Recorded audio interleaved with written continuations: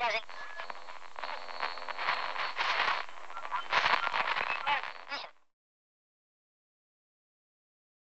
everyone, welcome to our behind the scenes section. In today's installment, we're going to have a look at this weekly number 4 image. As you can see, this is a quite simple image with a lot of small details that are quite interesting and some tiny stuff that could be interesting for your modeling skills next time. So if we have a look at the 3D modeling here, you can see the image. So it's a frontal view with obviously the backdrop was not directly inserted in the image, and you can see the HDRI. In terms of framing, so there's nothing really special. This is the final framing. The composition is pretty straightforward. There's like this interesting area here, so that was going to be lit. You can't see it here, and then also a bit of a really soft and indirect lighting for the overall level. The idea was to have this sort of deconstructing ceiling as we get closer to the facade, and have these guys sort of taking their break in the middle of the day. In terms of modeling, funny thing was to do was the carpet here, where basically the idea was to so it was basically a whoops, maybe not that guy. Which one can I use? That guy.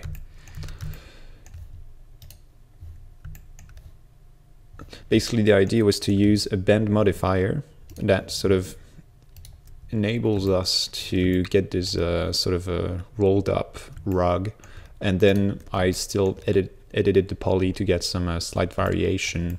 Also here you can see that I've used a bit of noise. You can see it in the final rendering, because there are slight variation here in terms of like you can see some slight bump in the model, which are quite interesting in terms of a variety.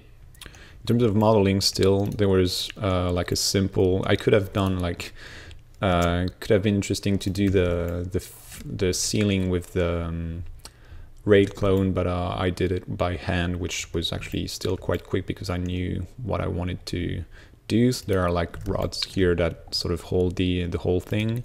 Here they're using a sweep modifier with the a section that I drew. I'm not really sure where it is. I must be here. Here, sorry. Yeah, so these guys were used for the windows, and these guys were used for the ceiling. So as you can see, that guy was another version. Here, whoops, not that guy, that guy. If we look at the windows, it's a really like tiny, like you can't really see it, but still it's quite interesting and important to have proper modeling of your frames, because otherwise it's not going to look like it's going to pop out that it's not really properly modeled. Here were also other stuff that were modeled using a spline with a spiral modifier, so really simple. Here are some chair, I think it's already made. These were done by hand for most of them. In terms of lighting, it was really simple. There's an overcast sun here to get indirect lighting, and there's also, if you look at it here, the staircase here with a simple sphere that sort of gives this interesting light on this side here, and a nice cast shadow here, so it sort of gives it more interesting overall lighting to the image. In terms of texture, there's nothing really complicated. There are a couple of there's the concrete here, so this one is the rough one that is used for the columns here. So there's where where is it? That guy is the diffuse. So there's a bit of a variation added with the dirt map that is mapped differently on the objects, and another here that is used that is a little bit rough, more rough than the original one, to get a nice bump map. The idea here is to get a better sort of seamless, because I didn't get like the proper texture to do so at first. Same goes with the composite here, with the which is used for the diffuse and reflection glossiness. Here we have the original map and two different dirt maps that sort of add with 3 different UV mappings. So that way we have, if we have a look at it like that, we can see that so we have this guy, we have this guy that is tiled like that, and this guy that is tiled the other way. And in that way you actually don't get any noticeable tiling on your image, which is sort of what we are aiming for. Then there's nothing really here. There was a bit of modeling for the railing, but for some reason and there is also the perforation here, I've added some inconsistencies and dirt maps of like fingerprints and stuff like that, which you can notice a little bit, and there's a noise map to sort of make it a little bit less visible every time. Beside that, I think there's nothing much to say. There was like all these sort of cable stuff that are simple splines with a rendering enabling viewport and in render with a simple plastic material. That's nothing really specific. And that guy here, I think, is not really complicated as well. I really tend to use extremely simple material because, well, I think everything relies more on lighting and composition, and you can actually get a simple material to look great, even if it's not that complicated in terms of how it works. Here you can see there's two, like the base material, then a bit of dirt map, then same goes with the reflection. So, and there's quite a bit of bump map, so that you get a nice rough looking material, which is like that guy here. So it's quite good.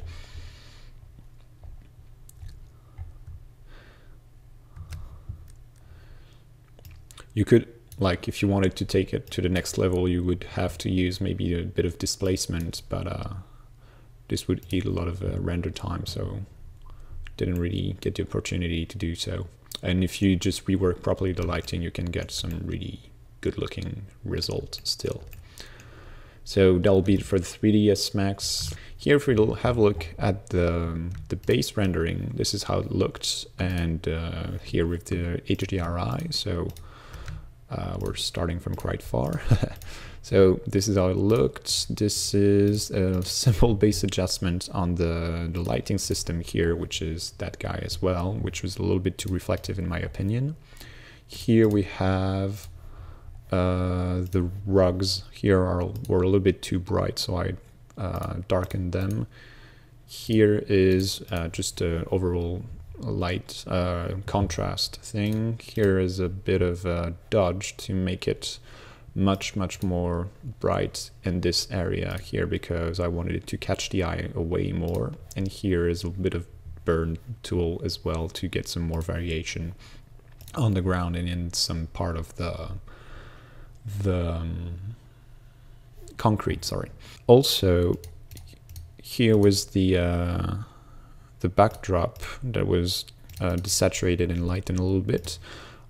Just be careful when you add a backdrop to actually check your horizon, basically. So if we have a look at these guys here are the fleeing point of our model, and these guys here are fleeing point, these guys here, sorry, are the fleeing point for our backdrop image. So it has to sort of fit. Then you can, of course, sort of play around with it a little, but be careful not to offset it too much, because otherwise it's not going to look realistic at all.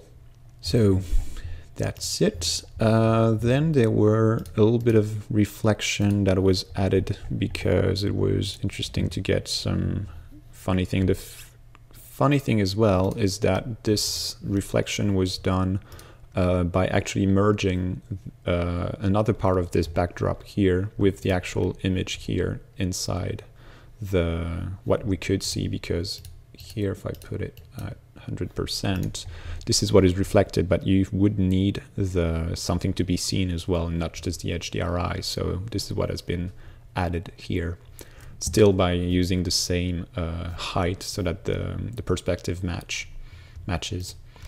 So this was set to soft light and with the opacity a little bit lowered. Then there were the people integrations. So here we have the guys here with a couple of curve adjustment layers and the shadows that were quite simple. I think there's also, yeah, this layer is just like you use that guy and you just deform it so that you can sort of draw under some sort of like a ambient occlusion or sort of core shadow right next to the contact area between your cutout and the ground or the surfaces. And that way you get something that is way, like, if you don't have it, it sort of still look like they're floating, but if you add it, they look okay. Also be careful to not paint in black, but to actually use the actual color of the shadow of the surface you're using. So here, this is the color you can use, for example. Just use the eyedropper. So that's it. And then there was a tiny bit of tweak as usual. This guy, I think, is just a color camera raw filter with a bit of clarity, vibrance, and I guess I changed temperature and the tint a little bit because I wanted to aim to some sort of a green looking image. There was then a bit of tonal contrast added, high key on the left because I wanted this to look extremely bright and a little bit of a bloom effect. That's why I also added the soft focus here so that we have that kind of effect, and then cross processing over the whole image. The gradient map are fun. You can use them. Wait, that guy here.